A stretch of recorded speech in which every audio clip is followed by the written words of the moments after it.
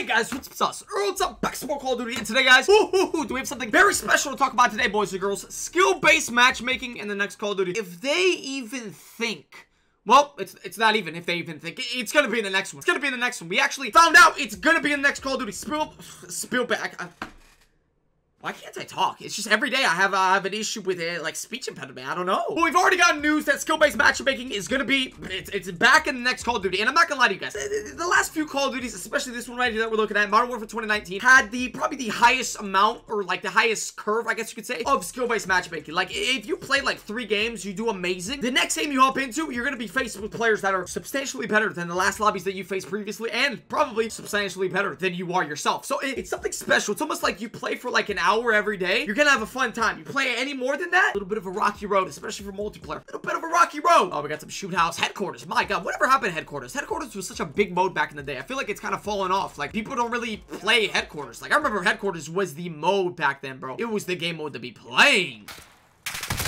Okay. Look at the score. 0-84, huh? 32, 28, 18, huh? Wow, that's a mid-game. Ha! That's a mid-game that I'm not going to be a part of. Nope. I think we'll just play some stir crazy 10v10. If I play anything else, I don't know what's going to happen to me mentally, physically, and emotionally. But yeah, we've been getting a whole bunch of news, and obviously leaks and stuff are starting to come out with, you know, MW2 coming up, and, you know, the trailer coming soon, and, well, hopefully soon. We're getting leaks and everything like that saying that the trailer might be coming June 9th, but, you know, who really knows when it's exactly coming? June 9th is kind of the date that everybody's looking at right now, which would, you know, June 9th? That's like, what, 2 weeks? What's today? Yeah, June 9th is in like 2 weeks, so that would be, yeah, that'd be amazing. If we get a, oh my god, if we get an MW2 trailer in 2 weeks, dude, once the first trailer comes out, because we've gotten like a teaser trailer, just like that MW2 logo. We haven't gotten like official gameplay or like what the game looks like. Once we get that, woo, then the action starts to, woo, then it starts to get a little crazy out there. Then the videos start to come out there, and then the leaks start coming out, then the gameplay leaks start coming, it starts to get crazy. I cannot wait for the trailer, and then we're gonna go over the trailer. It's gonna be exciting. We're gonna, you know, go over it as a family together as the OT game community. God, where's my apple juice? I need to go get it. All right, we got the apple juice. The beautiful, look at this guy. Killed me from spawn with the FAMAS, huh? Wow, you actually got a free kill on me. Wow. Last one you're gonna get, look at this. Not gonna lie, that apple juice just fills me up with joy on the inside. It really does. It definitely is the drink for me in gaming in general. It really is. It's the goddamn drink. Come through. I want this kid to come through. I want him to come through badly. Bet he just goes all the way around and kills me. No. He's gonna push? What's this man doing? We're not even gonna talk about what happened.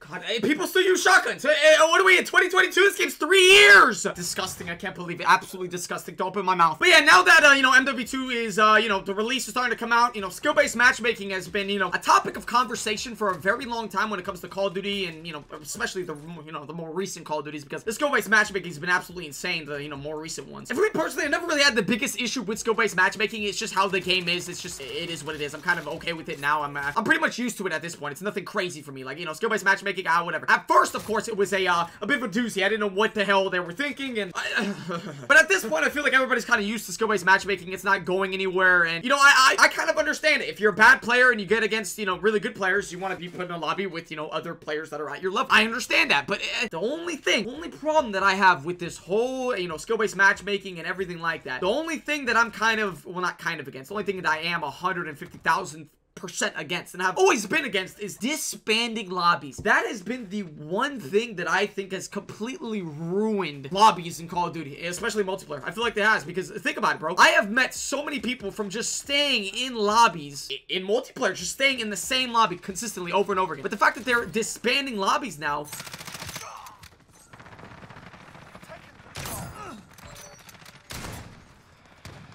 come on, come here. Come here, you two. I'm just gonna get you all. Who else is here? Oh, how did they get a VTOL? How is that even, how'd that even happen? But yeah, disbanding lobbies. Yeah, I never really, the disbanding lobbies thing, I've hated that for the longest time. Ever since it was introduced in this game, I've always hated the disbanding lobbies. I've always thought it was just a disgusting thing to put into Call of Duty. I despise it. I really do despise it. I really hope that they could, you know, eventually change that and fix that, but I don't think they ever will. I really don't think they ever will. This is exciting for this guy, huh? exciting, huh? Jesus Christ, I can never stay on the floor longer than that. My God, I completely forgot there's actually chickens on this map. My God, I don't think there could be anything that would really, you know, shy me away from Modern Warfare 2. I really don't. I honestly, unless maybe Juggernaut is a perk or something like that. But even then, I don't think I could be shied away. I'm so excited for the next Call of Duty, boys. You guys don't even like actually know. I really don't. I'm ready. I'm prepared. I've been pretty much waiting for, seems like 2 years now. You know, ever since this one, it seems like such a long time. I've been on.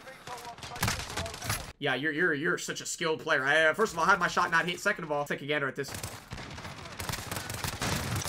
Jesus Christ.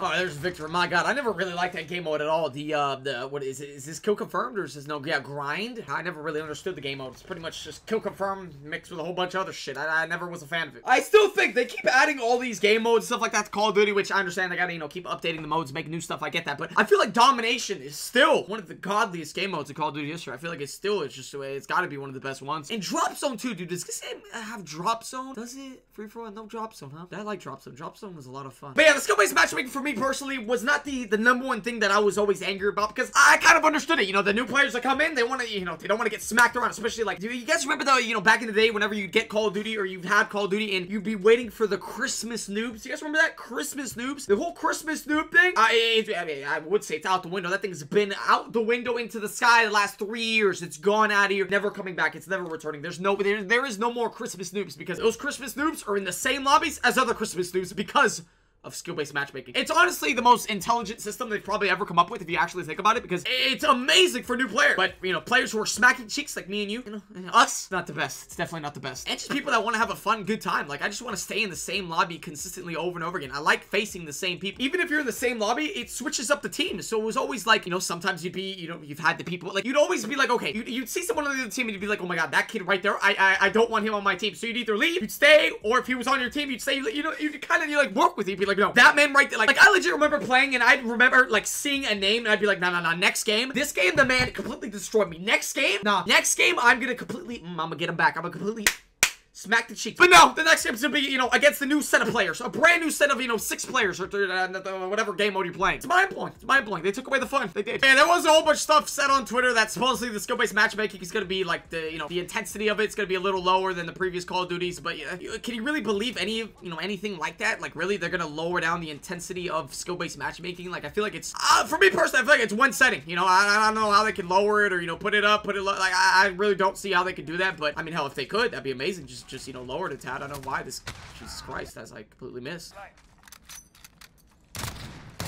Jesus, how are you not dead? How are you not dead on the floor asking for your parents' help? This man's gonna come up. This man's gonna come up right here. Bet he comes up right here.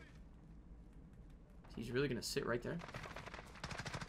Yep, he is. Wow. Didn't think people actually play like that. Huh? But that be it for today's video, guys. What do you guys think? You guys, just comment down below. Do you guys like the skill-based matchmaking? Do you guys like the whole, you know, disbanding lobbies? Jesus Christ. Well, just let me know down below. Because me personally, disbanding lobbies, I never was a fan of it. Like, that's the one thing. Like, go ahead. I don't care if we keep the skill-based matchmaking, but the disbanding lobbies, just get out. I don't want it. I don't want it. Without further ado, guys, if you guys enjoyed the video, definitely smash that like button down below. Really appreciate it. And definitely hit that sub button if you guys are excited for some MW2 stuff. Definitely, if you guys are ready for some MW2 stuff, because there's Jesus Christ. This channel is gonna be flooded with MW2 content when it comes out. It's gonna be just I promise you, if you just hit that sub button, you're gonna be MW2. Ready for MW2. That's all I can say. Love you guys. Later. Woo.